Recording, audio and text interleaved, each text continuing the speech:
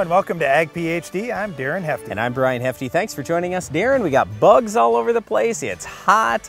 It's a super windy day. We're tucked in kind of behind some trees here. And you know, it seems to me like we're just about at the right time for spider mites. So that's why we want you to start scouting your fields. We're going to talk about how to do that today and how you can control spider mites on your farm. Well, that's certainly important, but it's also important to take a look in your corn crop and just learn things from this year. And we're going to talk about some of the lessons we've learned from 2013 that could impact how we do things going forward. We've got a Weed of the Week coming up later in the show too. But first, here's this week's Farm Basics. Farm Basics is brought to you by the Liberty Link trait and Liberty herbicide from Bayer. The most reliable weed management solution, Liberty Link and Liberty herbicide are the link to efficient row crop production and sustainable weed management. In our Farm Basics time today, we're going to talk about the value of wheat stover. As this year's wheat crop comes off, you may be tempted to bale up the stover and sell it to somebody else or use it with livestock in your operation. We're going to talk about how much that stover is really worth before you make those decisions. Well, if you're a non-farmer too, we just want you to understand that it's not just the grain out in the field that has value, it's also the straw, the stalks that are left, those types of things, they have value. So just last winter I put something together for our Ag PhD winter workshops, and I just pulled the sheet out today, and we were talking about this wheat stover thing, and I said, you know, that wheat stover is worth a lot of money based on relatively current values for nutrients, so like nitrogen, phosphorus, potassium, sulfur, calcium, micronutrients. We figure that roughly 1 ton of dry matter, so that's in other words a ton that's dried completely down, so 0% moisture. So that's not a ton of actual straw because that's going to have some moisture in it. But still, a ton of dry matter is roughly worth just shy of $40. $40 for a ton. And when I look at how much a farmer is getting in many cases for this wheat straw, it's not $40 per ton of dry matter. So in some cases, if you're not paying attention, you might be selling something as a farmer that is going to cost you more just to replace the nutrients. And this is just nutrient value alone. This isn't even figuring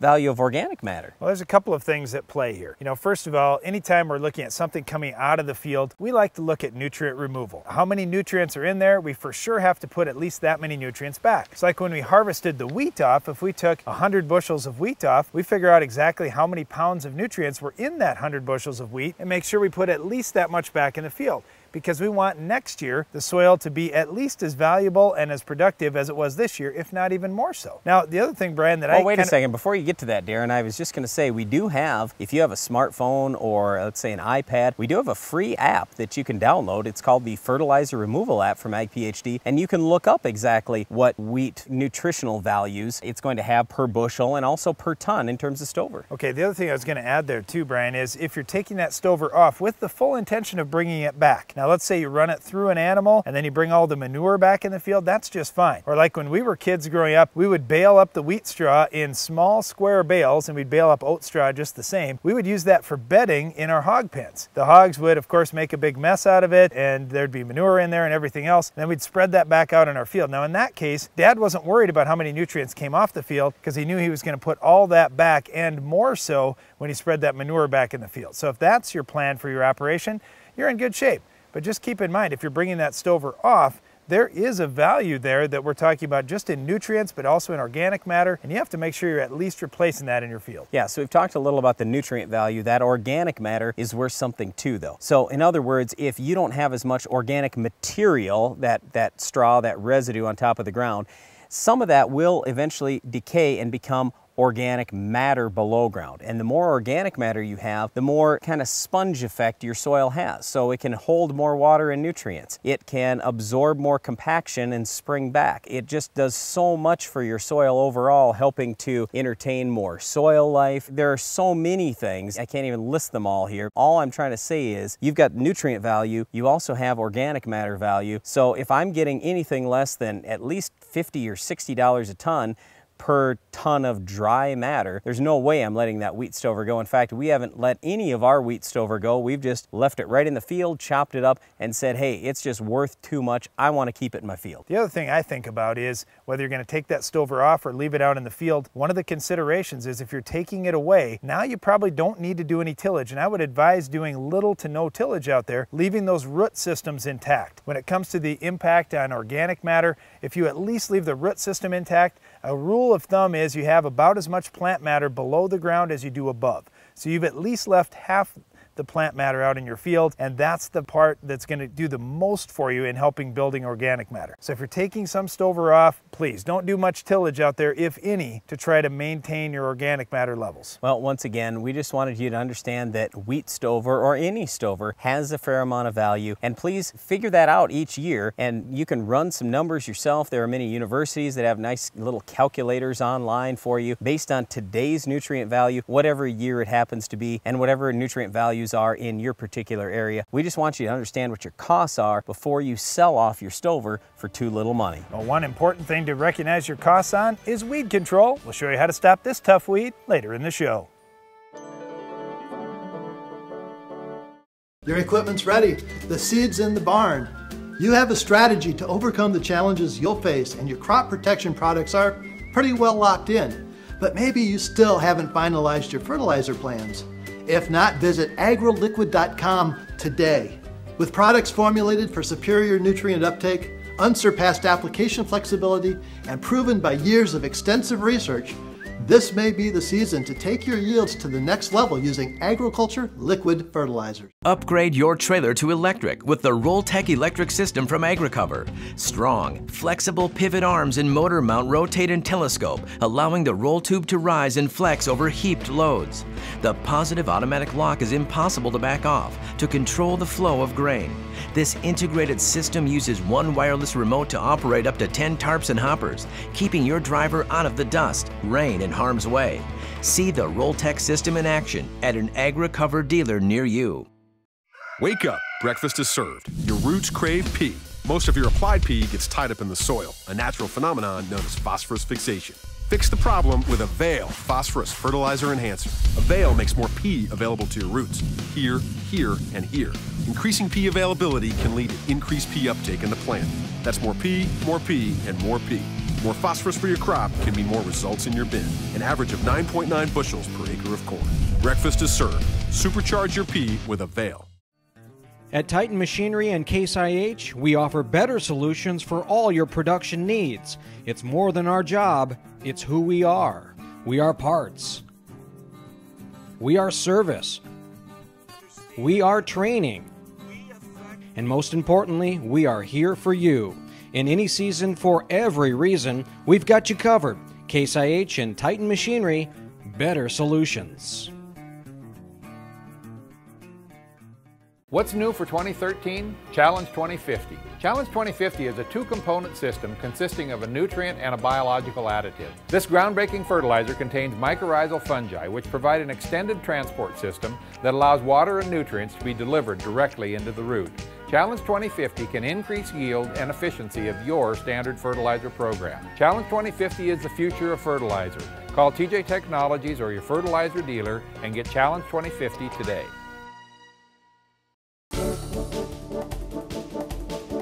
Spider mites. Darren, I can't stand spider mites. Here's the biggest problem I've got. Nobody has an exact threshold out there. You look at any university, any agronomist, they have no exact number. Of course, even if they did have an exact number, how are you going to count those tiny little mites? Well, and the other thing that comes into play is, when do we normally have spider mite problems? It's when it's hot and dry and the crop is stressed. Right. And now you say, well, maybe my crop could tolerate more spider mites, but I'm under so much stress right now, it really can't tolerate any insects at all. The other way is you say, well, it's hot and dry, I've got drought type conditions, I don't want to invest any more dollars into my crop, and then it really goes downhill. So we're standing in a soybean crop here, and we were talking a little before the show. We walk out here it's and Darren starting goes, to suffer a little bit. bit. Darren says, this crop's suffering. We need rain. And I said, nah, soybeans love this kind of weather. They like it hot and dry fairly early on. Once you start getting into August though, then we do need some moisture. So once we hit the 1st of August, we got to start getting some moisture, and then we're typically going to have good beans. But keep in mind, soybeans like lots of sunlight, and soybeans are a much different crop than corn. So even in this bad drought year of 2012, just a year ago, we had all kinds of great soybean yields out there because people started getting moisture at the end of the season, and crops they thought were lost came back and all of a sudden yielded pretty well. So what I'm trying to say is, don't give up on your crop. It's inexpensive to treat for spider mites. consider treating if you see a lot of them. Here's one of the things that's going on right now in soybeans in our area. Farmers are finding soybean aphids, and they're going out to spray soybean aphids, and they're thinking about cost and saying, well, what's the cheapest thing I can use that'll kill soybean aphids? Well, there are some really cheap pyrethroids that may only cost $2 or $3 an acre, and a lot of guys are just saying, yep, let's do that. Let's not spend any more money. We're getting late in the season. But what they're forgetting to do is scout for spider mites, because a lot of those cheaper pyrethroids may do a nice job on soybean aphids, but they don't get spider mites. And once we wipe out all the other bugs in the field and leave spider mites alone, the spider mite numbers often explode. Okay, so let's be real specific here. When we're talking about products like Silencer and Declare, they are very inexpensive, just over $2 an acre for the full rate, and you'll wipe out your aphids and just about any other bug except for spider mites. If you have spider mites, that's where you would want to go with something like Capture, or the generic is called Fanfare, or you could go with Lorsban, or the generic there would be called Pilot, or there are many other generics too. So it's that Capture family, that Lorsban family, those are the ones that actually have spider mite activity. All those other pyrethroids, whether it's Silencer, Declare, Warrior, Asana,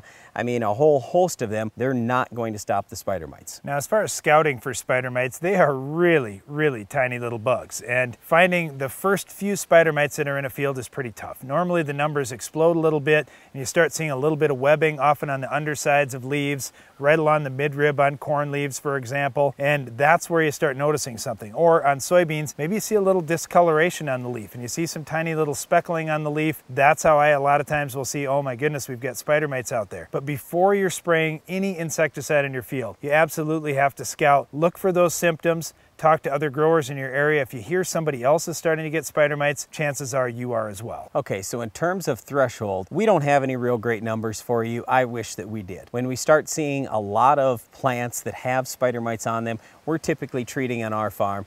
There are some people that will say, well, you don't want spider mites getting to your ear leaf on corn. There are some people who will say, well, when you see them on several leaves on a soybean plant, that's the time you want to do something. I just say, look, we probably have other bugs out there anyway. We're probably going out to treat anyway. If you see any spider mites out there, or even think you're going to get spider mites, I would upgrade your cheap pyrethroid up to a Fanfare or a Lorsban product. It'll probably cost you an extra $2 an acre. It's not very much money, but then at least you've got spider mite protection. And fortunately for this year, a lot of growers remember 2012, where we were really dry across most of the country, and spider mites are probably the worst that I've seen in the last 20 years. And so many farmers remember, oh, yeah, last year I had to do something when I got hot and dry. So this year already farmers are asking questions like, it's kind of getting hot and dry again. I remember last year we had to change insecticides, and so it is top of mind for many growers that had a spider mite issue last year. But make sure that you aren't just looking at the lowest dollar. Make sure you're looking at the best return for your farm, and make sure that you're killing all the harmful bugs in your fields when you're making an extra pass. Let me just say too, the reason why we have spider mites when it's hot and dry is because typically there is a fungal pathogen that is going to attack spider mites and kill them when it's cooler and wetter. So if we all of a sudden turn around in your area, let's say,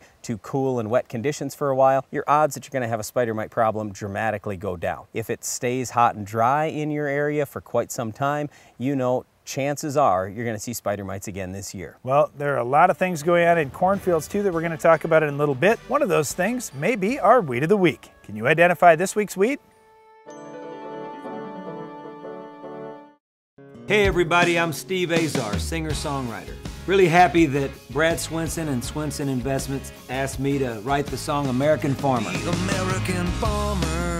I've had the pleasure of getting to know the fine folks at Swinson, and I gotta ask you, do you know what would happen to your farm if something happened to you? Swinson's works with farmers, lawyers, and their advisors to put together the best estate plan. Hey, you work hard for your farm.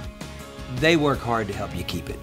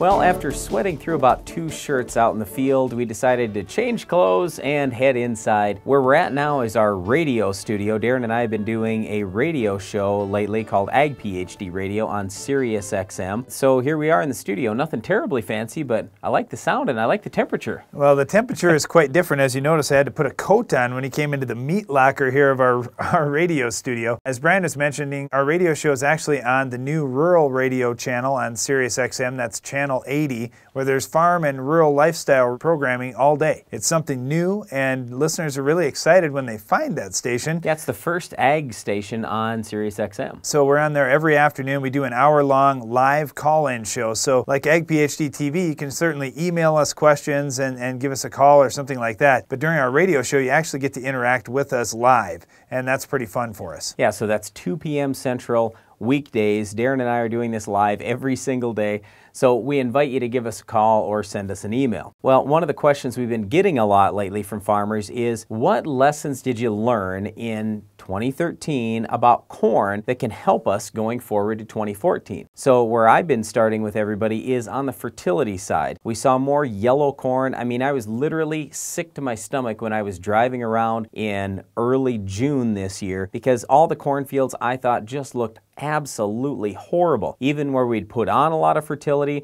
a lot of guys were trying to do what they could with fertility, but we really saw that placement was important, making sure you had ample fertility, and then also in terms of stabilizing nitrogen or keeping phosphorus available with things like Avail. All those things really showed up this year. Well, we saw them early in the season. We saw deficiency symptoms showing up in fields. We also are seeing them later on. Like, for example, with the nitrogen, a lot of that nitrogen was lost. And, depending on when it was put on, how it was put on, and so forth, as Brian mentioned, if we've already lost some of that nitrogen and now we get decent growing conditions and we get a crop that could have really produced, that's where you're going to see it showing up on the lower leaves of the plant. You're going to get nitrogen firing from the tips of the leaves moving down the midrib. Now, once you see that firing on leaves and all these symptoms this late in the season, there is just nothing you can do to save the yield that you've already lost. However, this goes into your planning for next year, which, for us on our farm, that starts right away. We're buying fertilizer normally this time of year. And so we've already got to start thinking, all right, we need to put a little more on, or we need to do it just a little bit differently. One of the issues and one of the reasons why we saw more fertility issues this year, in my opinion,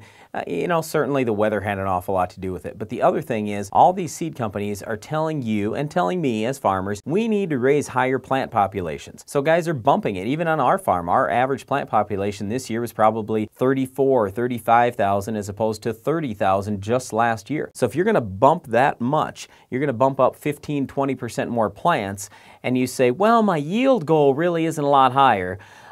Yeah, that may be, but now if you've got 15 to 20% more plants out there, now you have to spread those nutrients over a lot more plants, and that's just not going to work in some cases. So take, for example, lodging issues. We saw a lot of lodging problems this year, and I think a lot of that has to do with the higher populations, because when we have higher populations, the plants are going to grow taller because of competition. And then the other thing is, if you didn't fertilize properly, if you don't have enough potassium there to make those stalks thick, they're going to fall down. So I think this was going to happen. It was bound to happen. It's one of the reasons why for the last probably 6, 7, 8 years, we've been bumping up potassium and phosphorus as much as we have on our farm, preparing for when we wanted to go with higher populations now. So once we get later on in the season and see how yields turn out, then we can talk more about how did fungicides work, how did some of the soil insecticides work, and things like that. But for now, at least, we know that fertility had a huge impact on this year's crop. Obviously, drainage was one of the things. So even though a lot of guys were coming out of a drought year, we ended up with floods. It doesn't happen very often, but it did this year. So drainage really paid. And then, of course, planning ahead and getting products early. That was very important in 2013.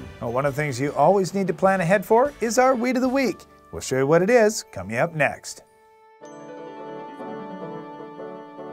The Weed of the Week is sponsored by the Enlist Weed Control System from Dow AgroSciences, a new herbicide and trait system that will build on glyphosate. You work to protect your farm's legacy and to keep it going.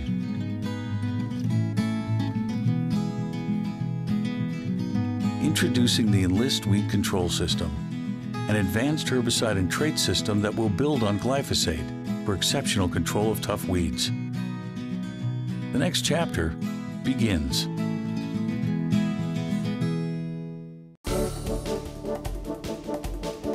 Our weed of the week is Redroot Pigweed. Now this weed is a little bit different. Darren and I were debating off camera a little bit, and Darren said, well, why is Redroot Pigweed not becoming resistant to Roundup when the other pigweeds like Palmer and water hemp are? And I said, Darren, who cares? The point is, we've got resistance issues with water hemp, we have resistance issues with Palmer pigweed. Let's just be thankful that we can still control Redroot Pigweed today anyway with Roundup. Maybe next year we'll start to see some resistance there too. So I'm not too worried about that side of things. All I know is that Redroot Pigweed is a hairy pigweed. It's something that we see on most farms around the country, and we still have a lot of good options for control in many different crops, both pre-emerge and post. Well, this is one of those weeds that for my kids, when I'm showing them how to identify weeds, you know, they just like going out, pulling weeds up and taking a look at them, trying to figure things out. And then when you have that Darren, pinkish if you didn't have so many weeds, then they wouldn't have this fun. Come on now, you have this pinkish red root, and so that's pretty easy for them to understand. Oh, okay, I understand why. But you know, with Redroot Pigweed, it's very similar in control to the other pigweed species weeds, other than that Roundup still gets it. We need to start with a pre-emerge herbicide program in any crop. And let's start with soybeans. For soybeans and pigweed control, we like the 3 pre-emerge herbicide approach. So we'd start with one of the yellows like Treflan, Sonlan, or Prowl. Then we'd put one of the PPOs in like Authority or Valor. And we'd follow up by also putting in some metribuzin. So we get, again, 3 different sites of action that all work on pigweeds. Okay, so fortunately post-emerge, Roundup still works, Liberty still works. There aren't a lot of great options in soybeans post-emerge. FlexStar would probably be the best. Now, really late in the season, you'd most likely have to go to Cobra if you don't want to worry about the carryover risk that FlexStar has. One of the cool things, though, about Redroot Pigweed is something Brian touched on earlier. It actually is a very hairy plant, so we can stick more herbicide on easier than we could on a water hemp or a Palmer pigweed where they have smoothly. All right, so real quick, corn pre-emerge, what would you do? Well, I like Verdict a lot. I also like Sure Start and Triple Flex. They do a pretty nice job. Balanced Flex might be the best, though. Anything with Balanced Flex in it, though, is very good on the pigweed species. Okay, post-emerge corn. I like Status, but you could also use Callisto, Lotus Impact. They do a decent job. All right, pre-emerge wheat. I would like Sharpen the best, and then post-emerge, I would use Husky, but I'd have to bump that rate up just a little bit, so I'd probably go with the high-end rate on Husky. Well, once again, our weed of the week is Redroot Pigweed. Fortunately, it's not resistant to Roundup yet, but who knows what the future holds. Well, that's it for our weed, but stay tuned. Iron Talk is coming up next. Iron Talk is brought to you by Case IH. What are farmers doing to feed the planet? They're using Quadtrek technology, soil management, and planting systems from Case IH to foster a better growing environment that maximizes yield potential. Visit caseih.com to be ready.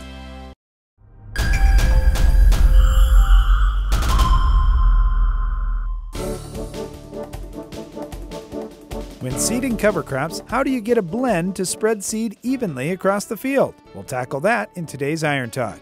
When we seed a cover crop, we use a blend and put it in the drill and hope for the best. To be fair, we aren't doing a huge amount of acres. Plus, since we aren't harvesting a cover crop, we aren't super worried about having an ideal mix all through the field. Here are the drawbacks to doing things this way. Number 1, you planted a blend for a reason, and the benefits aren't equally distributed in the field. Number 2, uneven growth this year could lead to uneven growth of your crop next year. And number 3, uneven growth leads to uneven residue distribution. However, the benefit of doing it how we do is that it's inexpensive and easy for us to accomplish. The guys who are doing big acres of cover crops and seeing the best responses, though, are using air carts and air drills to seed the crop the right way. With 3-compartment carts, they can get a very accurate spread of 3 different cover crops with dramatically different seed sizes. If you have the equipment to accomplish this, there's no question that's the ideal way to seed a cover crop. If not, and you're only doing a few acres, you can either seed each crop in the blend separately or just accept a less than perfect spread, seeding a blend at one time. We've chosen the latter route for now, and that's worked out fine for us so far. That's it for today's Iron Talk, and now back to the show. For years, FarmLogic has been the easiest and most convenient way to keep up with your farming operations. Well, it just got better. Introducing FarmPad for your phone. You always have your phone with you, so entering records as they happen is as easy as a touch of a button. Chemical database, GPS, service records, and more. When you do it on the farm, save it on your phone and it's backed up forever. Call or visit farmlogic.com for a free trial and find out why FarmLogic is the best decision tool for the farm. Capello corn headers are designed for producers who expect more. Expect more grain in your bin. Expect an industry-leading 2-year manufacturer's warranty. Expect Capello-designed chopping and folding options that save you time and money. And whether red, green, or yellow, expect row size options that fit your operation because all producers deserve the best. Expect Capello. It's ahead above the rest.